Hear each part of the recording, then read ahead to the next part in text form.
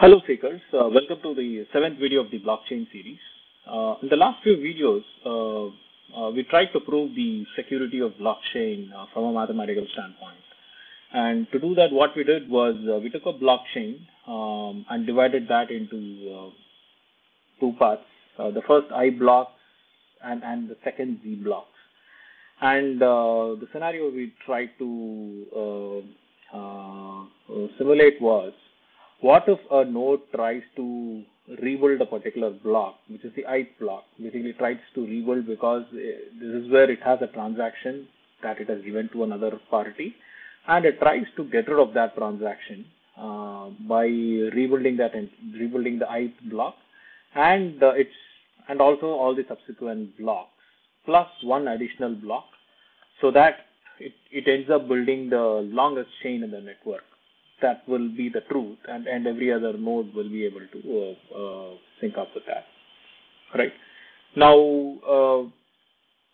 what is the probability of a node being able to accomplish that? And that's what we called it as WI, and WI is the probability that a dishonest node succeeds in building a blockchain of length I plus Z plus 1 when it attempts to tamper with the transaction in the ith block, and we derive that to be equal to Q by P to the power of Z plus 1, right?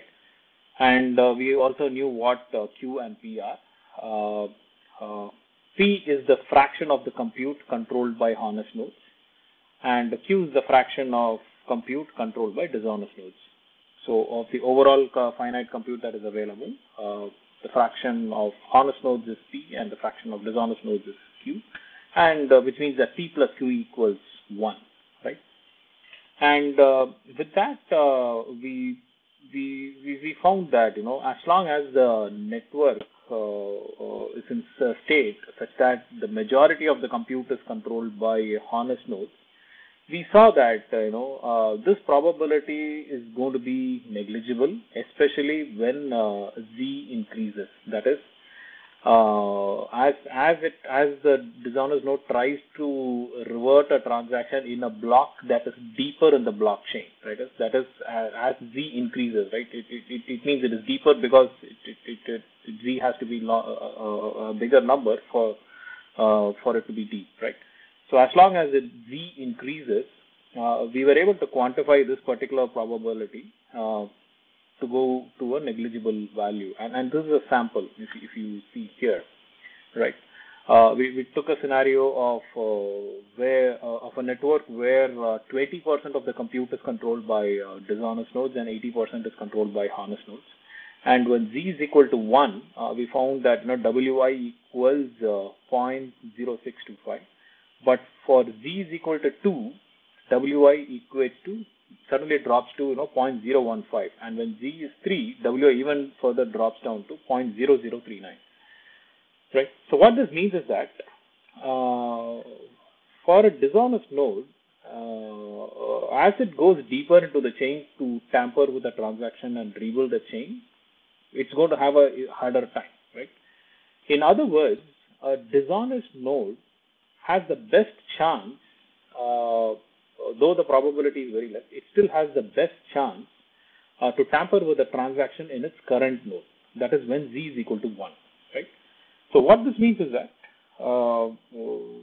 let's be very clear here. So if I'm going to keep this, if I'm going to draw this blockchain somewhat like this, and let's say that this is the most recent block, right? The most recent block.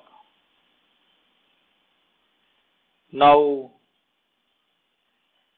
what this means is that the moment a node makes a transaction, it has the best chance of succeeding to tamper. If a dishonest node tries to tamper with, it has the best chance to succeed if it tries to tamper with it right away, right? Because if the moment it loses it, and if that node tries to tamper with a transaction on this particular block, after building another block, it means that the value of Z is 2. And we know that, the probability significantly drops as Z increases. So the best chance a node that intends to be dishonest it has to succeed is to tamper with a transaction right away, The moment you give a money to another party, and it gets broadcasted, and it immediately tries to revert that, right? So that is what would simulate the scenario of Z is equal to 1 for a dishonest node, and that is the best chance that a dishonest node has, right? And what can the receiver of a transaction in that network adopt a strategy, right? See, if a dishonest node is going to try to do this, immediately just gives the money and immediately tries to tamper with it, it might as well make sense for the receiver of that money to wait for some time to be absolutely sure that the money that it has received is indeed intact, and the sender has not made an attempt to take it back, right? So a receiver could wait, right? A reasonable strategy for the receiver of that transaction is to wait for some time, or in other words, the receiver can wait for a few blocks to be created, right, after the transaction is made, so that it knows that after a few blocks are created and if the money is still there, then the receiver knows that yes, the sender has sender is not going to succeed in tampering with it, because there are already few blocks that are already built and the transaction is intact, right? So that is the strategy that the receiver can adopt. So just to be clear, whenever, just to paraphrase the whole thing, every time a transaction is made by a particular, every time a transaction is made, a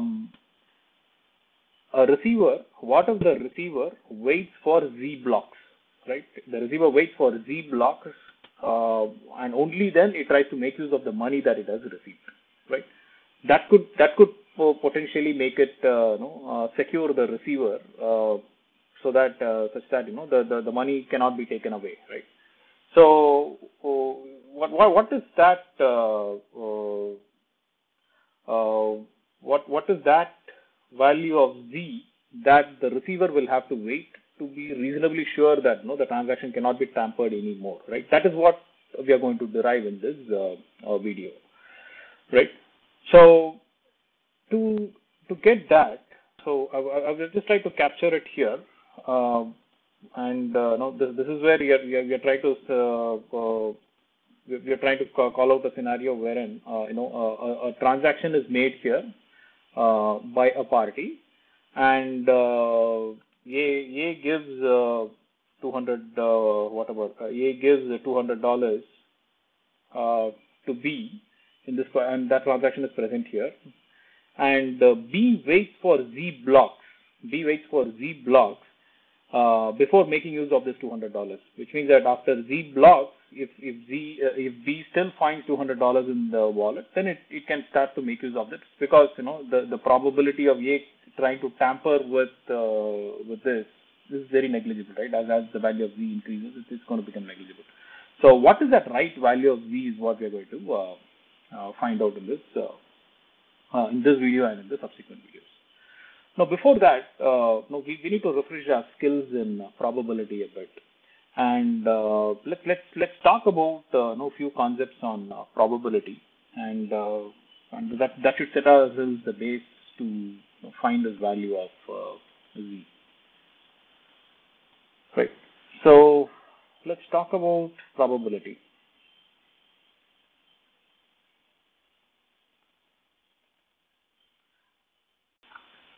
Let us consider the scenario of a coin toss, right? So we have a coin. There is a head and a tail component to that coin, and let's say that the probability when you toss the coin, the probability that you can get a head is P, right? And the probability that you can get a tail is going to be 1 minus P, right? Now, given this, let's say we conduct a trial which involves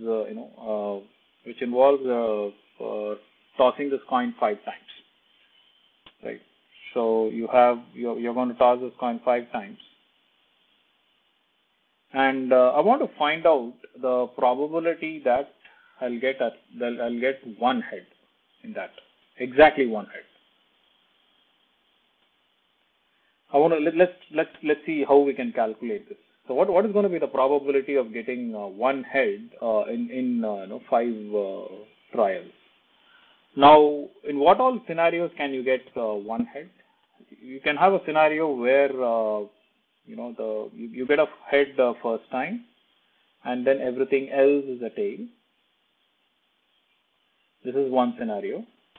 Or you get the head for the second time and you get a tail everywhere else. And or you get a head the third time and you get a tail the other 2 times. Or you get a head the fourth time and tail everywhere else. Or you get a head for the fifth time alone, right? So these are the possible scenarios. These are the possible outcomes where you will have exactly one head, in an experiment that has 5 trials. In a trial where you are going to toss the coin 5 times, right? Now, what is the probability of this occurrence? The probability of this occurrence is that the first time the probability of the head turning up is P, and let me use a different color. So which means that the probability of let me move this one slightly here. So we know that the probability of a head turning up is P, and the probability of a tail turning up is 1 minus P. So the total probability of this outcome happening after the 5th trial is P times 1 minus P 4 to the power of 4, right? So that is this probability. What is the probability of this outcome? It is the same, right? Here also it is going to be 1 minus P times 1 minus P the cube, right? So which is still going to be P times 1 minus P to the power of 4. What about this? Same, right? So you might see that the probability of one head, the probability of getting exactly one head is actually the sum of all this. So which is equal to probability of getting one head is equal to 5 times P times 1 minus P to the power of 4, right?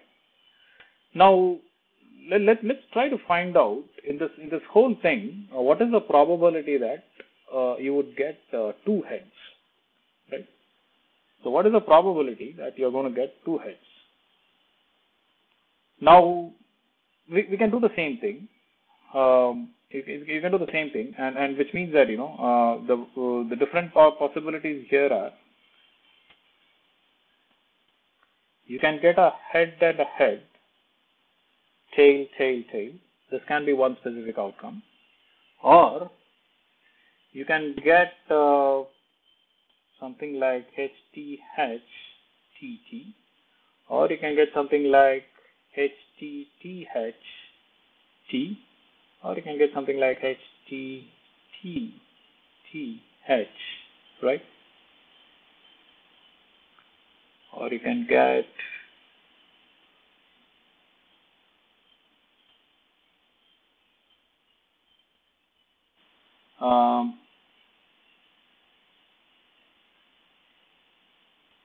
THH, TH, and you can have quite a few such occurrences. In fact, if you really put all possible combinations such that you will only have 2 heads always, you will have primarily 10 such occurrences. Like 5, like here you had 5 different outcomes. So for 2 heads, you will find out that when you put out all these combinations, you will find out that you will have 10 different combinations. And in all the 10 combinations, the probability of each outcome is going to be 10 times P squared times 1 minus P cubed, right? Because you are going to have 2 heads, so that is P squared, and there is going to be 3 tails, which is 1 minus 3 to the power of 3, right? So the probability that you're going to get exactly 2 heads is going to be equal to 10 times p squared times 1 minus p cubed. Right. Now, how do we generalize this? How do we generalize this? How do we, in fact, when I say generalize this, how do we equate the probability that you are going to get X heads in N trials? Right. So what is the probability that I'm going to get exactly X heads in N trials? Right. So the formula is this whole thing, right? This whole thing can be generalized as this formula, which is, NCX times P times X times 1 minus P times N minus X. So this is the formula. And NCX is, the number of ways that you can, how many the number of ways you can have X combinations from N. So this can be equated to be N factorial by N minus X factorial times X factorial times P to the power of X times 1 minus P to the power of N minus X. Right. So this is your formula for to derive the probability of getting X heads in N trials, and what you are actually seeing here is what is called as the binomial distribution and probability.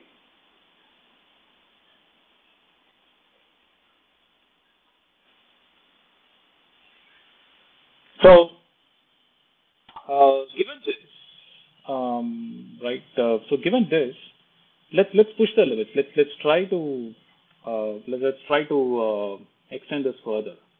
Now this means that you have a coin toss, you have which involves N trials, and we are trying to calculate the probability of getting X heads, right? Now let's consider a scenario where your N, the number of trials, goes to infinity. That is, your trials is not finite. You're going to have a large number of trials. Also, the probability of that event happening, the probability of getting heads or whatsoever, tends to 0. The probability of that event happening is also going to 0. Now, given this, let's see what happens to this particular equation, right? So let's try that out. So in this case,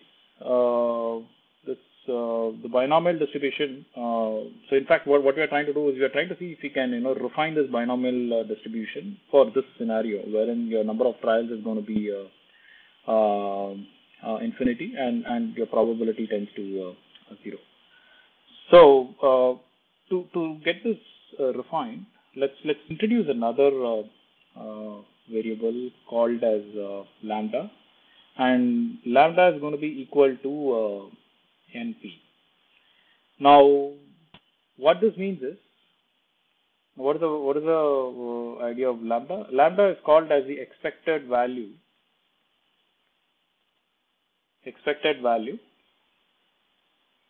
or the mean.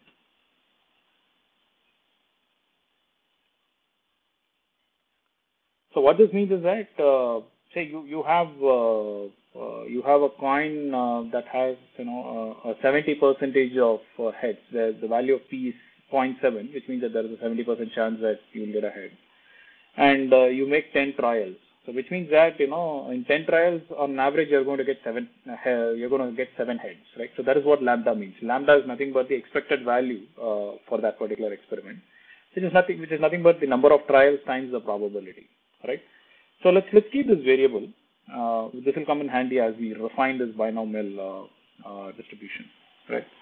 So let's try to let's try to get this. Let's try to get the value derived. So what we're trying to do is we are trying to find when when n tends to infinity, what is the value of n factorial divided by n minus x factorial times x factorial times p power x times 1 minus p to the power of n minus x, right?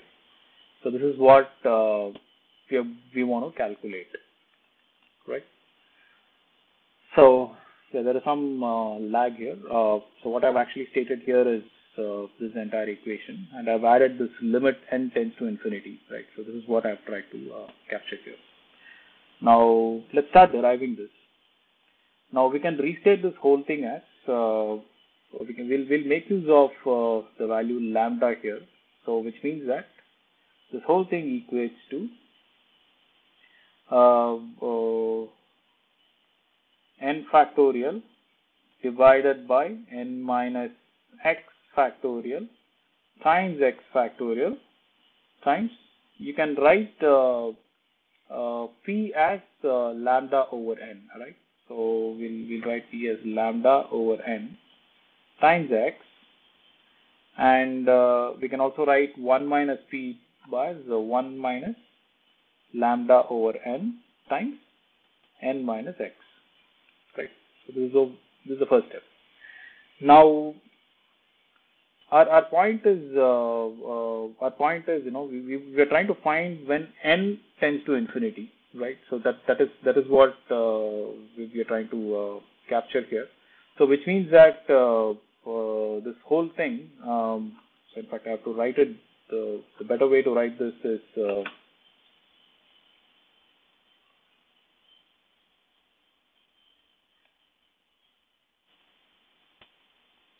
limit n tends to infinity.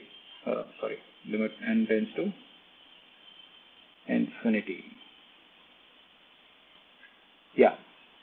So now, because we are looking at n tending to infinity, we can bring the other constants outside of this. So the constants are primarily going to be your lambda to the power of x and x factorial. These are all free of n, so we can bring them outside of this. So which means that I can write it as lambda power x divided by x factorial. Then I'll have limit n tends to infinity, n factorial divided by n minus x factorial times 1 over n times x 1 over times x times 1 minus lambda by n times n minus x, right? Yeah. So let's start expanding this part. Let's try to expand this part, right? Now what this just this part let's try to expand. Now you can call it as this whole thing can be expanded as, let me use a different color only for this. This whole thing can be expanded as n times n minus 1 times n minus 2 times n minus x plus 1 times n minus x factorial divided by n minus x factorial divided by n to the power of x, right? So basically I have split this into two parts. N factorial is now split into two parts. I have just split all the components until n minus x plus 1, and then I have just, after that, I have just taken it as n minus x factorial. The denominator I have just retained it as the same. N minus x factorial is retained as that, and n power x is retained as this. Now with this, you know that we can cancel out this part, and what this means is that this entire thing is going to be can actually be retained as n minus n by n into n minus 1 by n into n minus 2 by n times n minus x plus 1 by n, right? Now we know that, this whole thing, because, we are looking at n tending to infinity, which means that this entire thing, infinity minus 1 is going to be negligible over infinity. That can be, that's almost equal to 1.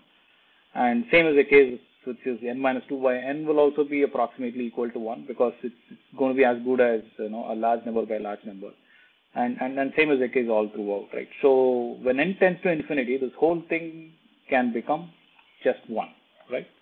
So this is nothing but 1. Now, what this means is that this entire thing has become 1 now. So your whole equation can now be stated as lambda per x by x factorial times your limit n tending to infinity is now just 1 minus lambda over n times n minus x, right? So it is actually reduced to this part. Now let's split this part now.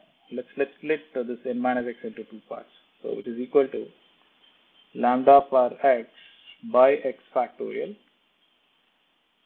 limit n tending to infinity, which is 1 minus lambda over n times 1 minus lambda over n times minus x, right? So I've just split these two parts here, right? 1 minus lambda per n by this one, yeah. So now, given this, let's try to simplify this here. Now you just take this part. Let's once again let's try to expand this one.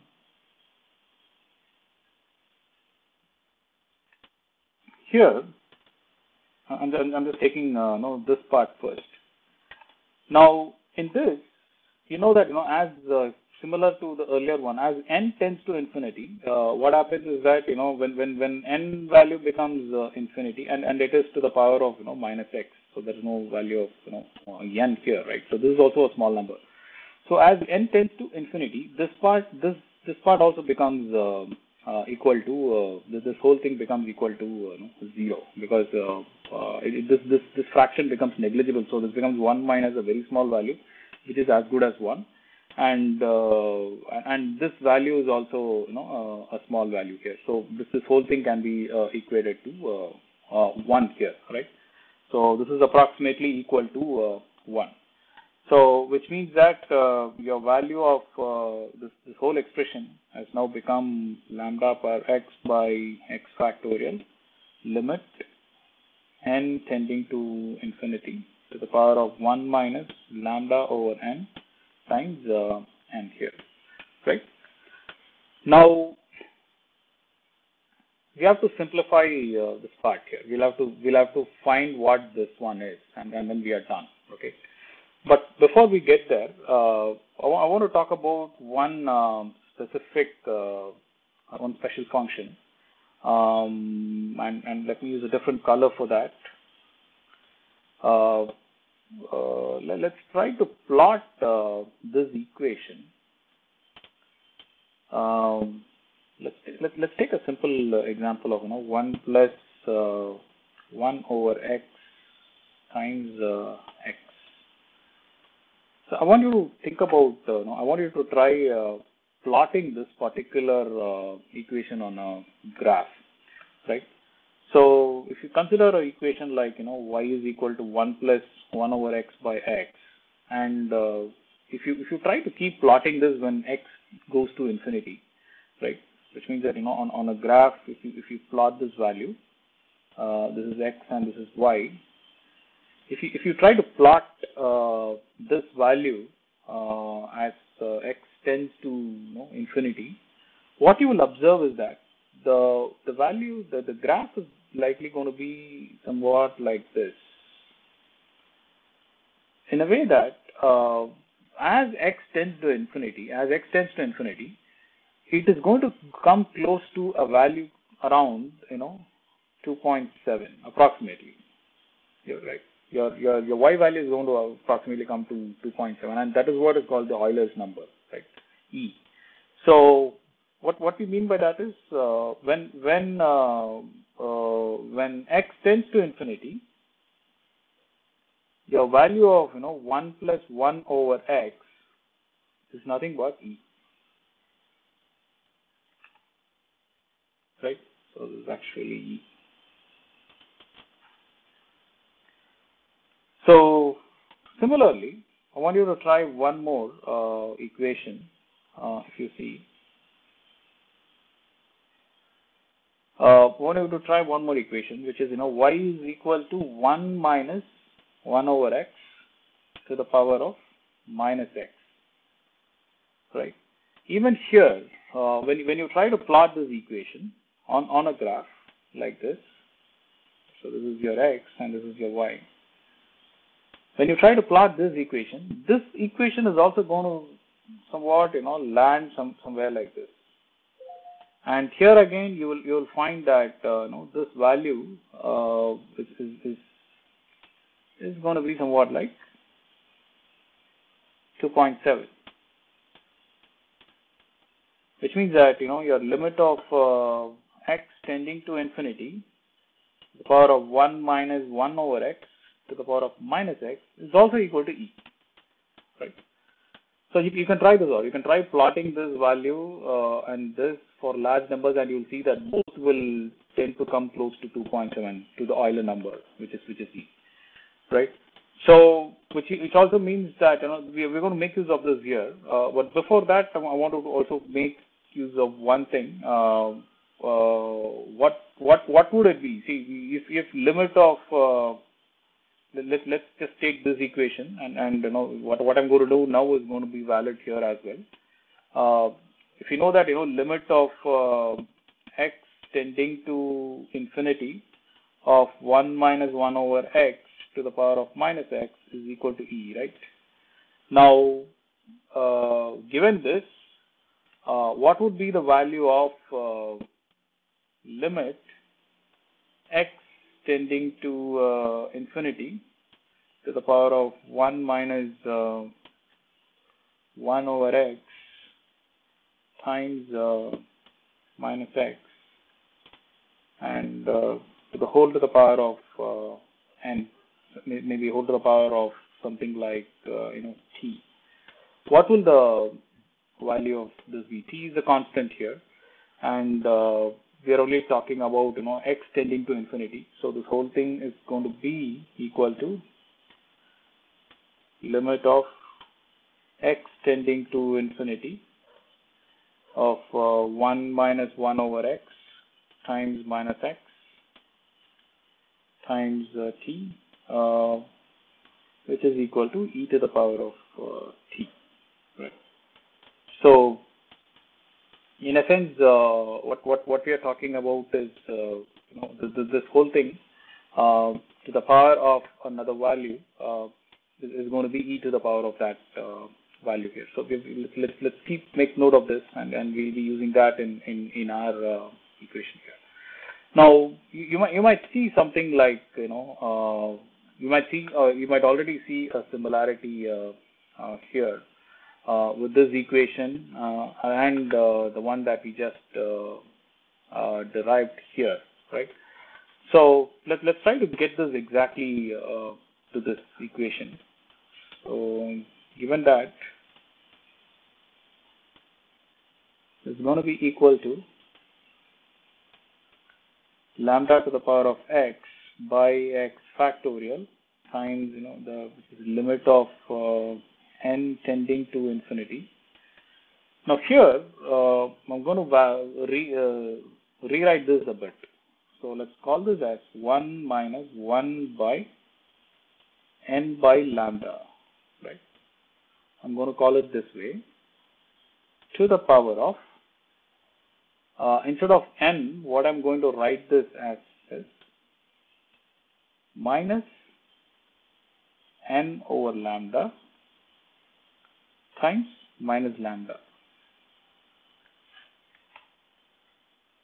So I've written the same thing here, but all what I've done here is I've brought this lambda down here, and it has become n by lambda in the denominator, and in the power I have multiplied and divided by minus lambda on both the sides, right, on both the numerator and the denominator here. So this is exactly the same. Now if you see here, this whole thing is the same as this, right? The limit of x tending to infinity of 1 minus 1 over x to the power of minus x is what I have actually gotten here, at least until this part. So this whole thing, as n tends to infinity, we know that this whole equation is nothing but e, right? This whole thing has become e, and which can now be rewritten as x to the, sorry, it's going to be lambda to the power of x by x factorial times e to the power of minus lambda, right? So the whole equation has now gotten simplified to lambda to the power of x over x factorial times e to the power of minus lambda, right? So that is what this whole equation has now gotten simplified to, right? Now this is what is called the Poisson distribution. Poisson distribution happens when when your binomial distribution tends to Poisson distribution when the number of trials become close to infinity, and when the probability comes close to zero. That's when your binomial distribution becomes Poisson distribution. So let's quickly capture that here.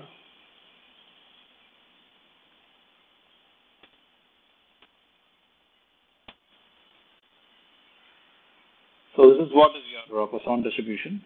The probability that you're going to get x heads, right? The probability that you're going to get x heads in n trials when when n tends to infinity, becomes your Poisson distribution here.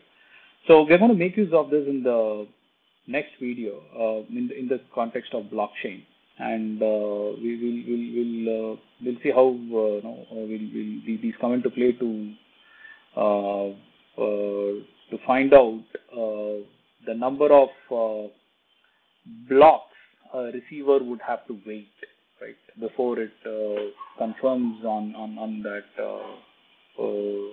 receipt of that money, right? So we're going to make use of the Poisson distribution and all that to derive that. So see you all in the next video. Thanks. If you did like the content that you just watched, please do like, share, and subscribe this with your friends. Thank you.